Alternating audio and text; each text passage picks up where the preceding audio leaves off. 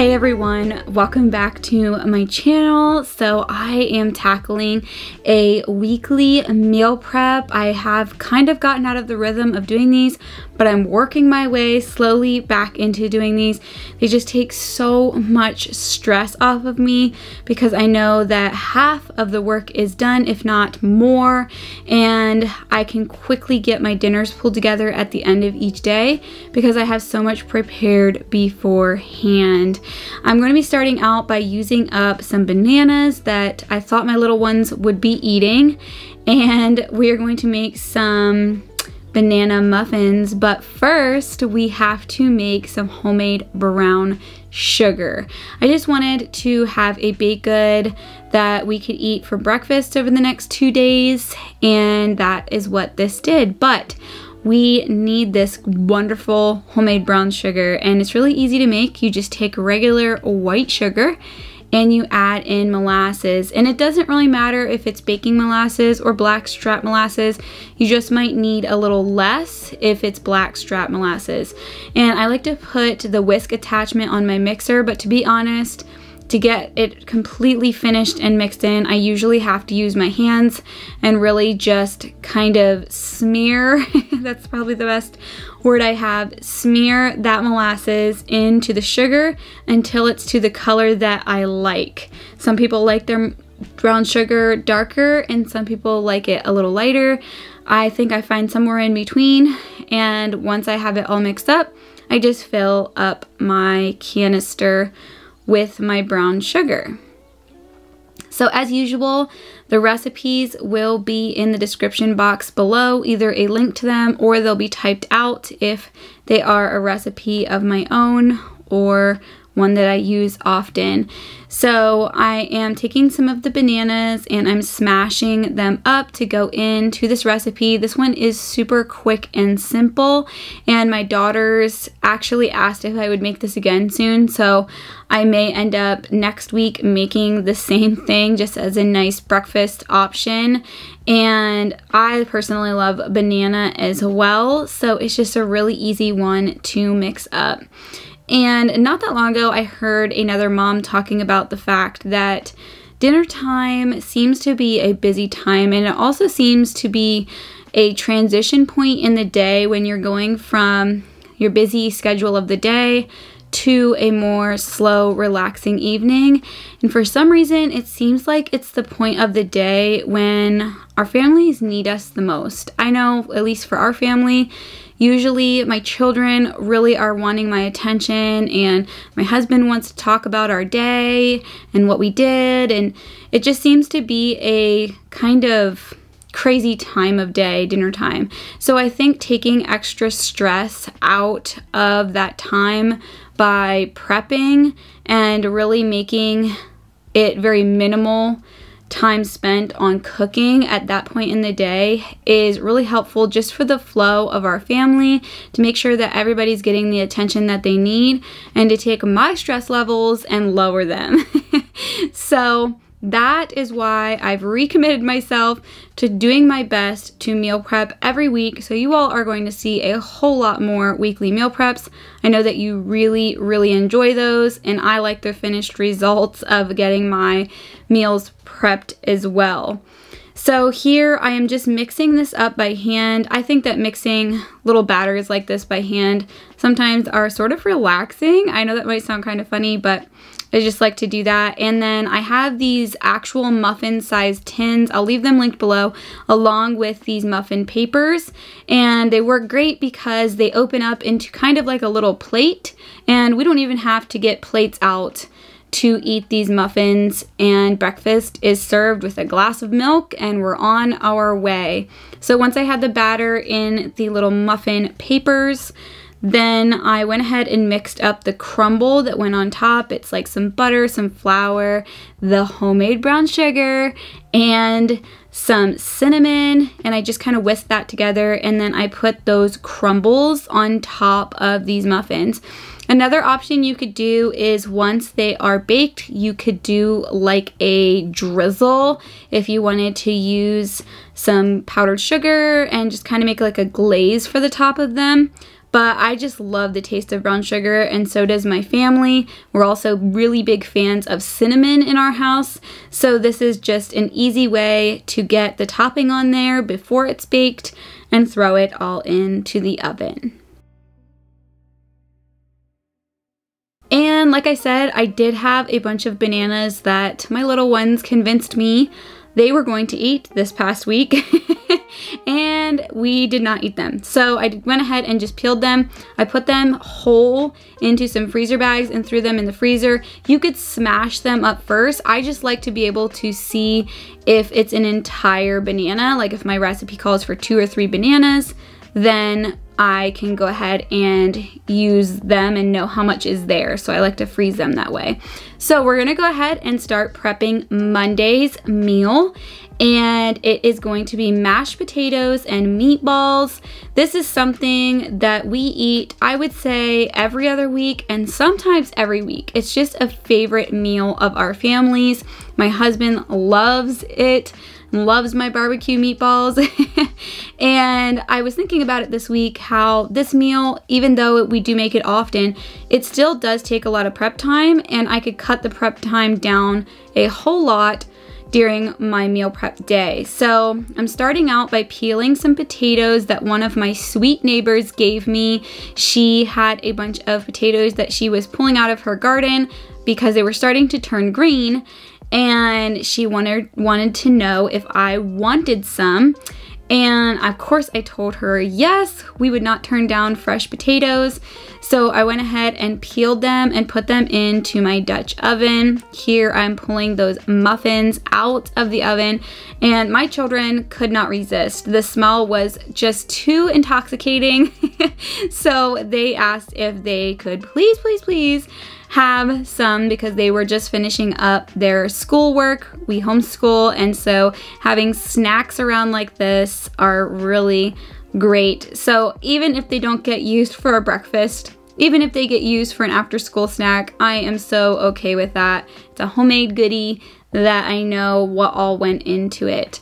So back to our mashed potatoes. I love using my Dutch oven to make mashed potatoes because it helps the potatoes cook pretty quickly, and that's always the time-consuming part of making mashed potatoes, is to boil the potatoes. And I do not like using my canned potatoes for mashed potatoes. It just has the weirdest texture, and so it has to be fresh potatoes for mashed potatoes. So this is how I make our meatballs, like I said, very often. You could use cracker crumbs, I've done that before, or breadcrumbs, but just to eliminate another starch or flour in something, I usually use almond flour, and that's what I shook in there. I do not have a measurement for it. I just kind of shake it in and do about as much as I think I should. And then this was 2 pounds of beef, so I put in 2 eggs. I always just do an egg for every pound of beef that I'm making.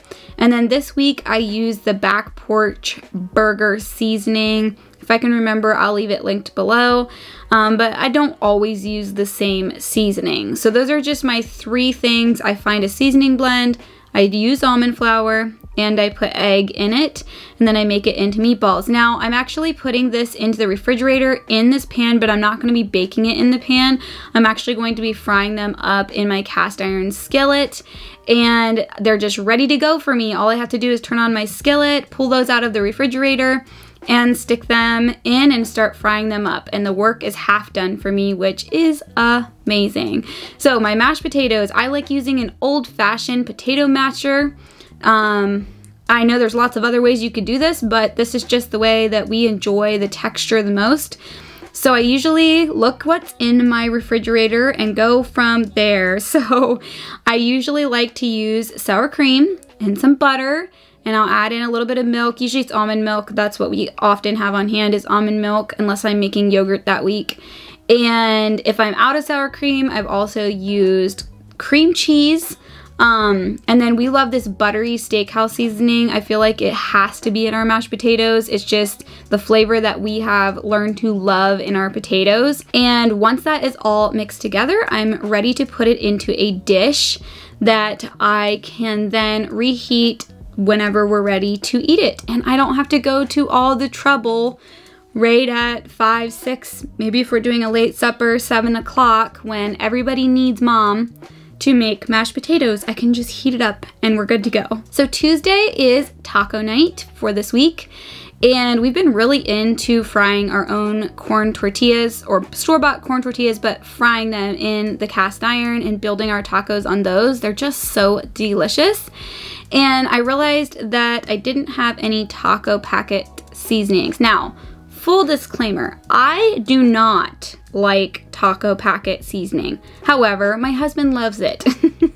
So I decided to go ahead and make a dupe for the taco packet seasoning that we like and make my own seasoning mixture. I will leave the link that I found on Pinterest to this mixture, and I have good report to say that we do enjoy this seasoning. Now, I did add in, you'll see here when I fry up the meat, I add in a little bit of xanthan gum, or you could add in a little bit of cornstarch. That is what makes the taco packets so popular. People like that it kind of thickens their meat just a little bit, and usually that's because there's some sort of an additive that thickens the meat.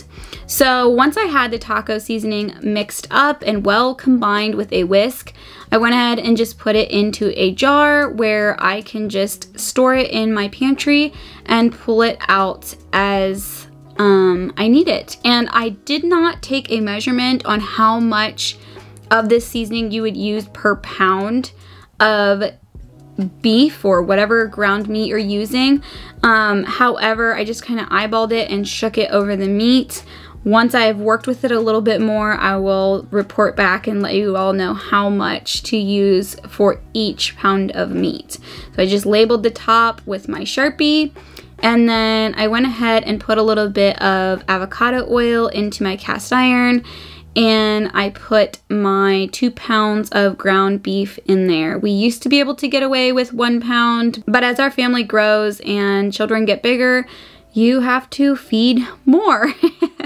So I chopped up the local ground beef that we buy. We've started buying a quarter to a half of a beef at a time, and I just love having that meat in the freezer. I highly recommend checking local to you where you can access meat like that. It's just so much better quality, and it's just convenient. I don't have to run to the store every single time I need beef.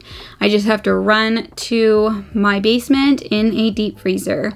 So here I'm just adding the seasoning on top of the meat as well as some of the xanthan gum, and I'm just stirring all of that in and just letting it cook a little bit. I think I also may have added a splash or two of water, and I'm going to store that in a dish with a lid in the refrigerator, and then all I'll have to do is heat that up whenever we're ready to make tacos. And it made taco night go so quickly this week. I love this. It's just an easy one, and my pan is free to toast up the corn tortillas, and it just goes really fast. So now we're going to work on Wednesday's meal. We're doing barbecue chicken, potato salad, and my home canned baked beans. I will leave the recipe link or video link below where I made those home canned baked beans. They are a bit of a detailed recipe, and you'll definitely want to check that video out if you're interested in doing that. So now I'm opening up a bunch of chicken we had in our freezer. We have a couple local stores that will sell 40-pound boxes of these chicken quarters, and they're so delicious on the grill. So I'm going to make a marinade for these, and they're going to sit in the refrigerator for a couple of days in this marinade. It has some water, some white vinegar. I'm adding in avocado oil. You could do olive oil or a vegetable oil. I feel like they're all pretty interchangeable. And then I grabbed a jar of this canned lemon juice, and before you all start commenting, wait till the end of this video. I will show you how I can lemon juice. You all have seen me freeze it before, but I did get some canned, and I want to show you how to do that. It's so incredibly easy, and I can buy half bushel boxes of lemons from my local bulk food store and juice them myself and can them. So I put the lemon juice into the marinade, and now I am just mincing up some garlic cloves with my little rocking mincer. I love this thing. It's just easier to clean than the mincer that has 2 pieces where you press it together. I can throw this in my dishwasher and it cleans up pretty nicely. And then I'm adding in some of my pink Himalayan salt. And then you could do any seasoning, but we have this bourbon peach seasoning. I think I got it at Costco some point in the last 6 months. And it's just been a very good chicken seasoning. And then I'm adding in some raw local honey. And we are going to just whisk all of this up together. And then I'm going to dump it across the chicken. And if you guys want a really easy hack to doing a good marinated chicken and you don't have time to even put a marinade together, I sometimes will even use like an Italian dressing where I just let the chicken marinate in that, or a vinaigrette, like a salad dressing. It's an easy little hack for quick marinated chicken. But this marinade is very good. We definitely enjoy it. I think it's our favorite way to make chicken. So I'm gonna let that sit and marinate, and then along with this meal, we're also going to be doing a potato salad. Now this is something I like to use my canned potatoes for. If I can find the video where I've made canned potatoes in the past, I will try to link that below.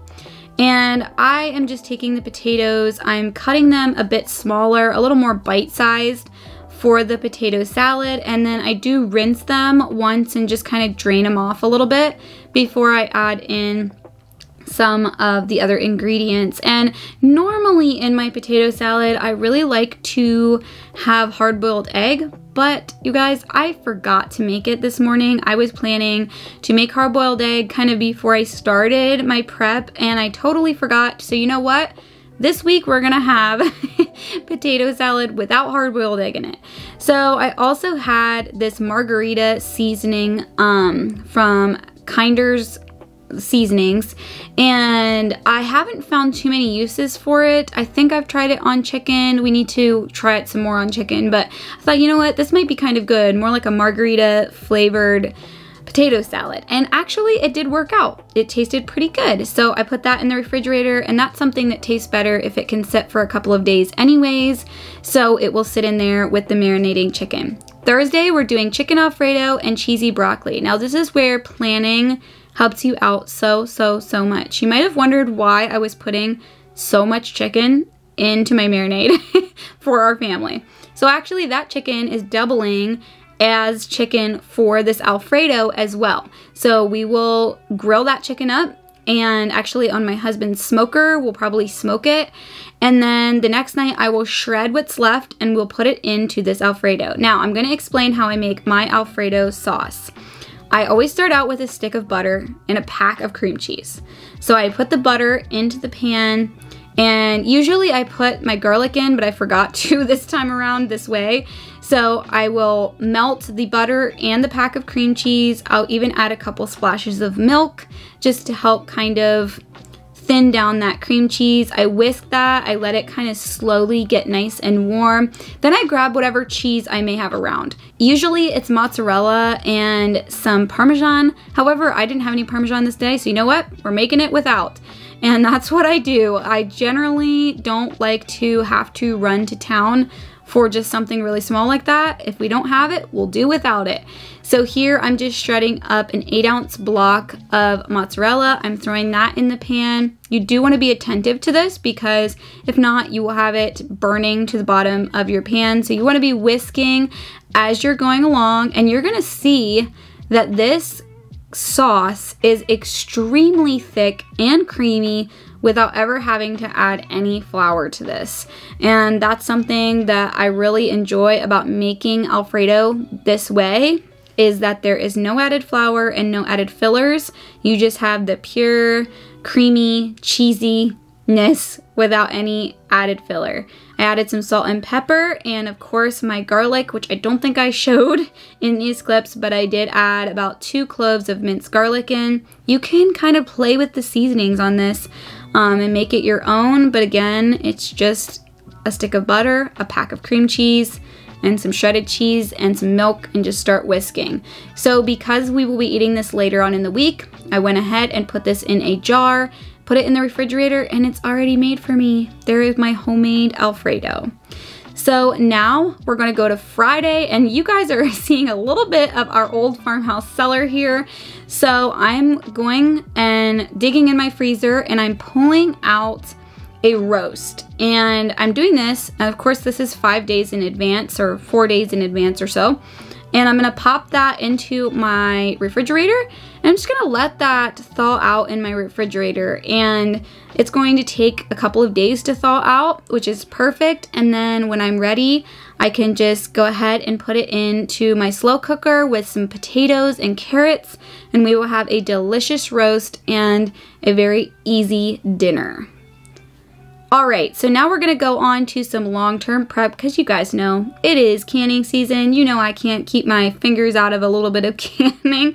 So I'm going to be canning up some peaches. I got a lot of requests to show you all how to do this.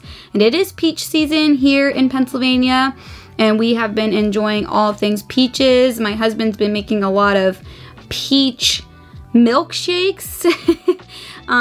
We just love peaches in our house. So I'm just making a very simple syrup. I just put some water into my kettle. Just kind of keep track of how many cups of water you have.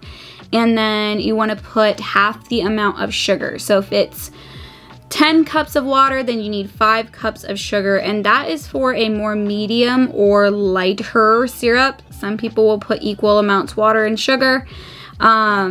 It just depends on how sweet you want to do it, and you can even do it with a very little amount of sugar. Just keep in mind that the sugar does help to maintain the flavor, and you may end up with some very pale, flavorless peaches if you don't add much sugar. So just keep that in mind. They will lose their color, and they will lose a lot of flavor if you don't add in at least some sugar. And of course the jar is packed, so it's not like the whole entire jar is all the syrup. And you could even go as far as to rinse them when you take them out of the jar, and that is really going to cut down on the amount of sugar that is actually in your peach that you're eating once it's canned. So these were extremely ripe peaches. If you guys want to check out how to skin these really fast, my sister-in-law Sarah just put a peach jam recipe on her channel. I will link it below. But she also shows you all how to blanch these, and the skins will slip right off. I didn't do this because I could pull a lot of these skins off, and they just were so ripe. The skin was practically slipping off of some of them, and so I just went ahead and cut them and used a knife to pull any extra skin off, and then I sliced them because I will probably be mostly using these for baked oatmeal through the year. And I added in the simple syrup over top of it, just filling it up to the neck there, and then I wiped off the rims with a cloth with some white vinegar on it, because you don't want any little pieces of peach to mess with your seal. And once I did that, I put my lids on, and we're gonna put them into a water bath canner. So you're gonna put your lids on, you're going to put your rings on finger tight, and that just basically means just tightening it with your fingers. Don't overbear on it. And then you're gonna fill your water bath canner completely with water, or I should say at least to cover the lids. So you wanna just make sure that the lids are just so covered, and you're going to bring it to a rolling boil. I get a lot of questions about what it means for processing time. So the processing time for these, I cannot remember. I don't want to misquote it, so I'll just put it here on the screen. But if the processing time is 20 minutes, then you need to have it at a rolling boil, which is what I'm showing you a clip of here, for 20 minutes. So once it reaches that rolling boil, then you would set your timer for 20 minutes. And then once they cool, they look like this. They're so delicious and so beautiful to have sitting on your shelf or in your kitchen. Then I take the rings off. I explained that in another video recently of why I do that, and mark them and store them in the cellar. Okay, so here is a half bushel of lemons minus a few that we've been using fresh here and there. And I just got this from a local bulk food store for a really good price, and these were so juicy. I was so happy with these.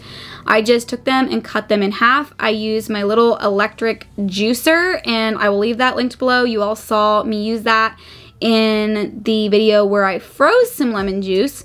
And I actually got a little over a gallon of lemon juice out of this. And then I just fill up my jars, leaving about a 1/2 inch headspace, somewhere around there. Wipe the rims, and I put the lids on. And I think, again, I need to double check and I'll put it on the screen.